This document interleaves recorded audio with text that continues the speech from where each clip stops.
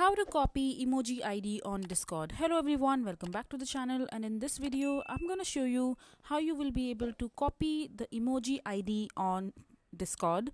So for that, just open your Discord account, and after that just log into your account and open any conversation or server from where you would want to copy the emoji ID, and after that just click on the message bar, and after that just click on the emoji icon right beside the microphone icon, and after that just scroll down and click on the any emoji that you would want to see the emoji ID for.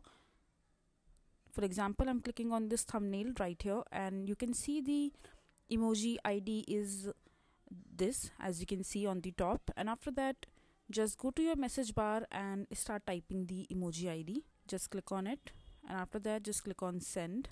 Likewise, when you will click on the emoji icon again and you will scroll down, you will see all these LimeWire AI created images and audio videos. So when you will click on any of the emoji, you will be able to see their code. Like you can see this particular emojis and its code. So all you can do is just go ahead and type the code for this particular emoji, as I'm doing. Make sure that you're typing the correct letters and just click on send, and now you can see the emoji right here.